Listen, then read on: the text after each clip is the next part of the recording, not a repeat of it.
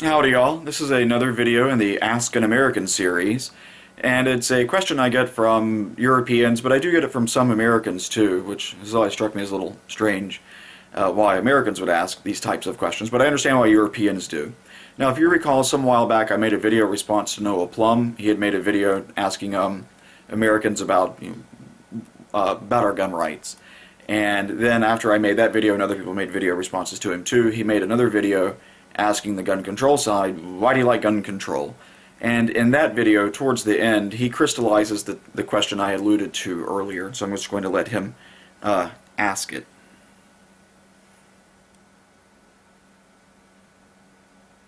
Of guns or place certain restrictions, and so I can understand that if you genuinely feel that what is being done is detracting from the Second Amendment, is in opposition to what it says, what rights you have guaranteed by the Second Amendment, then I can understand that position. I got that. I understood that strength of feeling.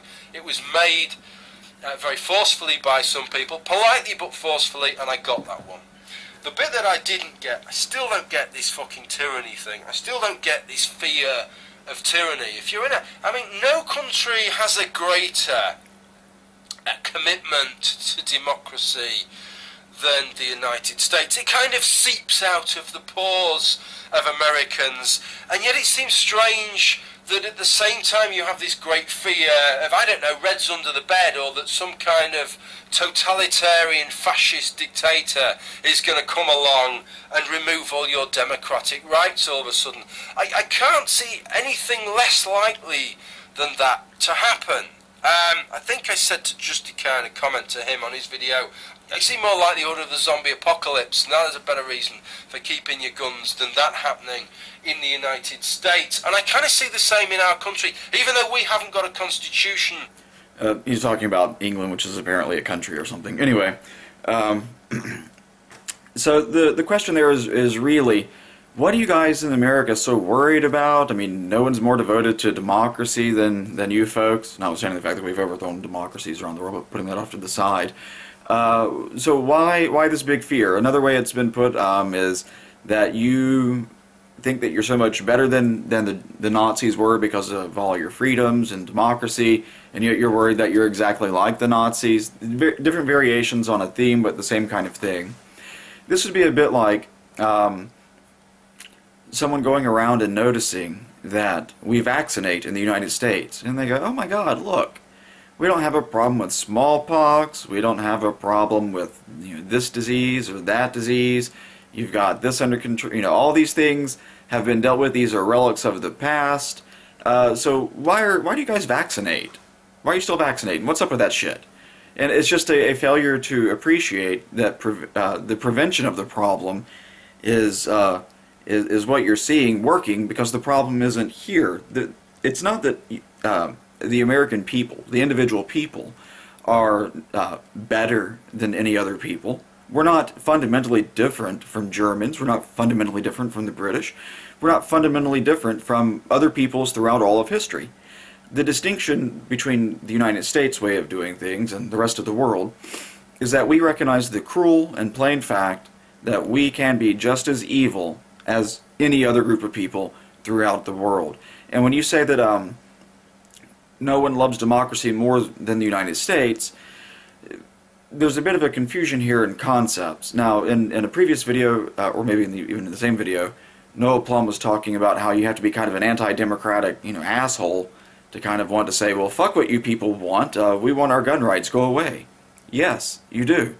The whole notion of rights is anti-democratic. Justice Jackson, one of the best writers in American history, and one of our best judicial writers, certainly, if not the best. He's up there with Justice Scalia in my mind, and the ability to write. He is a great stylist. Anyway, he writes in a case, West Virginia Board of Education against Barnett, and this is a case where the schools, the law had been passed or whatever, requiring students in schools to stand up and, I think, salute the flag. Anyway, so Justice Jackson writes for the court. The very purpose of a Bill of Rights was to withdraw certain subjects from the vicissitudes of political controversy, to place them beyond the reach of majorities and officials, and to establish them as legal principles to be applied by the courts. One's right to life, liberty, and property, to free speech, a free press, freedom of worship and assembly, and other fundamental rights, may not be submitted to vote. They depend on the outcome of no elections. In short, this distinction of, or this exposition of the American way of doing things is to point up the fact that we are a republic that has democratic principles. We're not a pure democracy. And this reservation of certain rights that withstand the want of the majority's will, the want of whatever people want to vote for, is really it can really serve as the whole distinction between a democracy and an ochlocracy, I guess it is, which is mob rule. Both are majoritarian systems, but one is a majoritarian system that has as one of its objects justice, one of its objects the right way of doing things, as opposed to an ochlocracy, which is just whatever the majority wants, the majority gets, no matter how shitty it is. I mean, if the mafia ruled, or if the Germans ruled, and everybody became one of those, you would have a majoritarian rule. They would vote on things, but it would not be a particularly just system. The United States is not first and foremost wedded to the idea of democracy. They're first and foremost, we are first and foremost wedded to the idea of liberty. Now, most people, particularly outside of the United States, don't read our Declaration of Independence. Many Americans don't. But anyway, Jefferson wrote, before it was edited and then put into the form we have it now, he wrote in there about slavery and how slavery needed to go the way of the dodo, even though he didn't say the way of the dodo at the time for obvious reasons. Because there was a fundamental disconnect between the principles of the American Revolution and the reality of American life for black people, who were, people. So anyway, Jefferson writes, "We hold these truths to be self-evident that all men are created equal, that they are endowed by their Creator with certain unalienable rights." This is the resistance to democratic imposition on various topics. Anyway, with certain unalienable rights. That among these are life, liberty, and the pursuit of happiness, and that to secure these rights, governments are instituted among men, deriving their just powers from the consent of the governed. That whenever any form of government becomes destructive of these ends, it is the right of the people to alter or abolish it, and to institute new government, laying its foundation on such principles and organizing its powers in such form as to them shall seem most likely to affect their safety and happiness. Prudence indeed, and this is to address the view that Americans are, in some sense, hypocritical because of our principles and the fact that we talk about the right of the people to slaughter their government, essentially, and that there's some disconnect there. There's no disconnect at all. It's essentially this, that there is an encroachment here on the right, and we're not rising up and killing people, so clearly we're pussies or we're hypocrites or something along those lines. These people don't read history. They don't read our founding documents or the history of this country or anything like that. And they sound stupid when they say this, but they say it quite often. Anyway, Jefferson continues in the Declaration of Independence. Prudence indeed will dictate that governments long established should not be changed for light or transient causes. In other words, not every misstep of a government is a reason to have a revolution. And accordingly, all experience hath shown that mankind are more disposed to suffer while evils are sufferable, than to right themselves by abolishing the forms to which they are accustomed. But when a long train of abuses and usurpations, pursuing invariably the same object, evinces a design to reduce them under absolute despotism, it is their right, it is their duty to throw off such government and to provide new guards for their future security. And if you read the Constitution, it starts off, every school child, every public school child, at least in the United States, has to memorize this for a little while.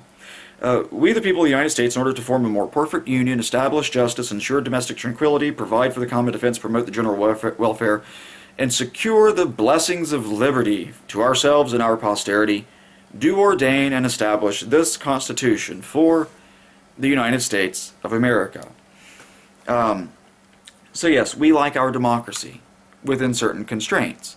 What are those constraints? Those are the rights that we have enshrined in the Constitution. Whether they should have been put there or not is a very curious discussion. Alexander Hamilton was practically psychic in predicting the calamities of the future that would befall the country if we wrote a Bill of Rights, because there's no reason to write a Bill of Rights that restrains powers that no government had been granted.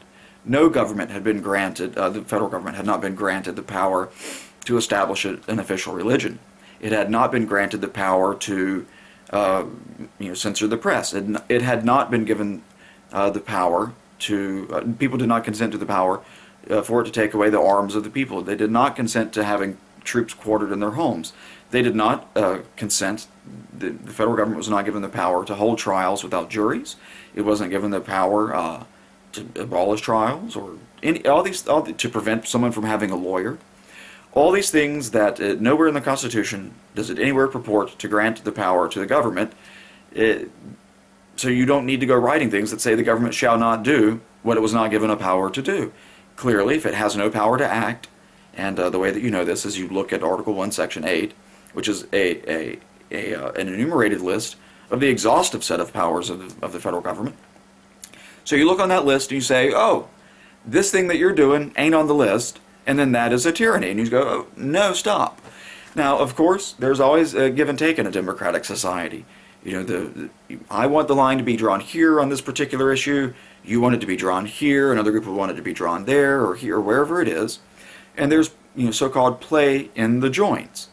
And so long as you're in that system playing in dealing with the play that is in the joints, the wiggle room that's in there, you can suffer some inconveniences on your liberty, some minor tyrannies here and there. It's just a pragmatic issue. I've talked about the Battle of Athens. The fact that a sheriff there shot a voter would not be a reason for the entire country to take up arms and throw off all the governments and all the land, because that is a minor problem and it's local there.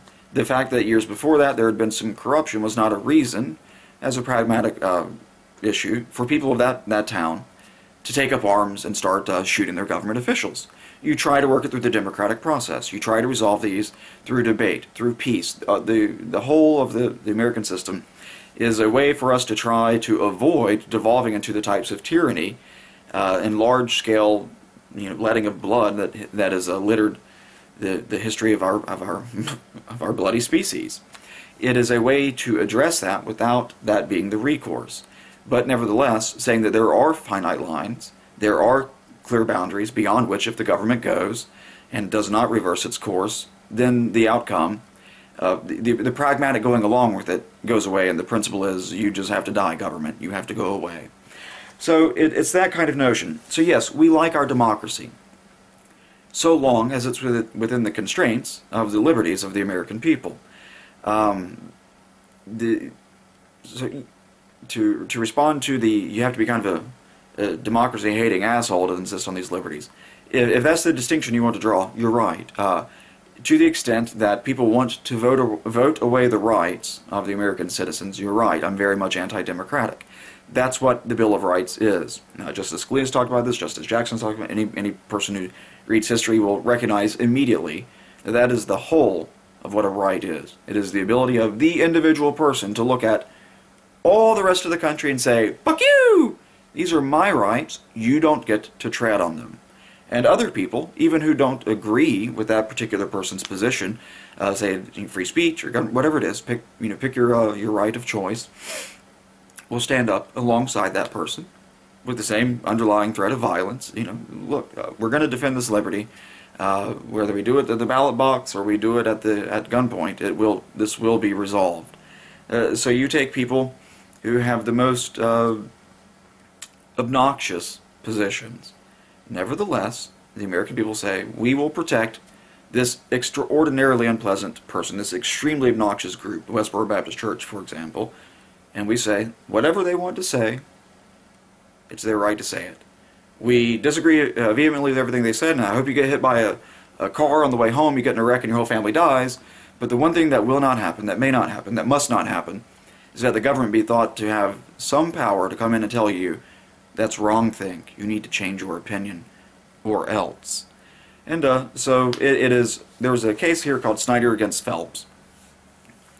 These Westboro Baptist Church people protested the funeral of a dead Marine. Absolutely obnoxious. They put out a video, what they called an epic, and, well, you've seen the signs. You know how these people operate. I guess I don't have to explain it. And so the Snyder family decided to sue the Phelps family for emotional distress. And I resent the fact that the Phelps family was given a day in the Supreme Court where they themselves, because they are all, well, most of them are lawyers, so they walked in and argued their own case. So they got to use the emotional anguish of the Snyder family to stand in the Supreme Court to have a half an hour to lecture us about how shitty the country is and how it is their right to stand up and give the opposite view to the God loves America or God bless America view, you know, the one that most Americans have, and give the God hates America view, the God damn America view. And that these people got to spew that nonsense in the Supreme Court. They got status in the best forum that you can possibly have in our legal system, in the Supreme Court, to lecture the justices of the Supreme Court, have to sit there and just listen to this nonsense. And then at the end of that, have to turn around and go, and they're right. The First Amendment, definitely, if it means anything, it is the right of these shitty douchebags to stand and lecture people on all of these horrible things. The only dissenting justice is Justice Alito, because Justice Alito is not really big on the law. I mean, he's the one justice who sat in I think it was it Randolph or Fernandez? Anyway, maybe it was Fernandez against California. And anyway, Jeffrey Fisher was arguing the case that the previous president of the court was thus and such. And Justice Alito's response was, well, I wasn't on the court at that time. Why should I feel like I'm bound by that decision? You know, which betrays really his judicial philosophy of, I'm going to do what I want to do, and precedent and the law be damned. If I can find a way to work in my personal prejudices or my personal opinion into the law, I'm going to do that. He's apparently unabashedly of that view, having said it actually in so many words in the Supreme Court. That is dangerous. Now, of course, he occasionally writes opinions that I like. For example, he wrote a good opinion in a per curiam decision the other day about the Second Amendment. This, by the way, for people who are of the view that you can just use a taser or pepper spray in lieu of a firearm, Massachusetts made sure that you could not do that by outlawing stun guns, tasers, categorically, except for the police. The police got them, but you couldn't. So this woman had an abusive boyfriend. Apparently he beat the shit out of her, threw her out of their home, whatever it was. And a friend of hers gave her a stun gun to protect herself in case something else happened. Well, something else did happen. She used it. And anyway, the long and the short of it is she's arrested for having a prohibited weapon. She's convicted. It goes up to the Massachusetts Supreme Judicial Court. And they write an opinion saying that stun guns were not in common use at the time of the founding, and therefore they're not protected by the Second Amendment. The Supreme Court, the U.S. Supreme Court, gets the case, summarily reverses it in a per curiam opinion, which means they don't hear any oral argument, they don't take testimony, that no one goes in and argues a case. They read the record, and then they summarily write a decision saying, no, you're wrong. You're just that wrong. You don't need to have any argument on this. You're just that retarded, inferior court. And Alito writes an opinion concurring in the outcome and saying that that this was a begrudging per curiam and all these other things. And he's talking about the if you read District of Columbia against Heller, it expressly rejected this notion that the only things that are protected are the guns that existed at the time of the founding. It is not. It's the ones that are in common use in the society as it is at the moment. And in any event, he seized upon a peculiarity in the Supreme Judicial Court's opinion in this particular case, in this conviction. And it was that if the woman had really wanted to defend herself, what she should have done, or what she could have done, was have gone out and gotten a firearm and used that to protect herself against this man who wanted to beat her 4'11" or 5 foot tall frame. That she could have gotten a firearm and used that to defend herself against the father of her children. And Alito writes a pithy little line, quip there, saying, I don't think the government should be in the business of advising people that they should engage in deadly force when they're not comfortable engaging in deadly force. I don't think the government should go around advising mothers that instead of using a stun gun against the father of their children when he turns abusive, that really their options are to just get beaten until he's tired of beating them, or to kill him. I don't think that's a choice for the government to put to people. So anyway, so he does write some opinions that I like. Yeah, I think he is an absolutely terrible justice because of that talking to Jeffrey Fisher, and that one loose moment betrays a philosophy that is dangerous. The whole, why should I feel myself bound by the law, was what the question is. And Jeffrey Fisher said, he kind of gave a half chuckle, like, I can't believe I'm hearing this. And he goes, because it's the law, it's a decision of this court, and no one is arguing that the law should be changed. I mean, what a strange question for a judge to ask. Why should I feel myself, bound by the law? Anyway, so the whole notion of the United States being wed to liberty, not so much democracy. Democracy, so long as it serves liberty, but if there's a contest, democracy falls and liberty prevails in the fullness of time, or at least hopefully. In any event, so you look around and you say, you're so wedded to this, why are you so worried that you will become like the Nazis, or like the insert bad group here? It's because we have the same human nature as the Nazis as anybody else. And one of the greatest things that can ever befall a society is hubris. That you're too good, you're too moral, you're too perfect, you're too great and wonderful to be prey to all the other moral problems that have afflicted other peoples.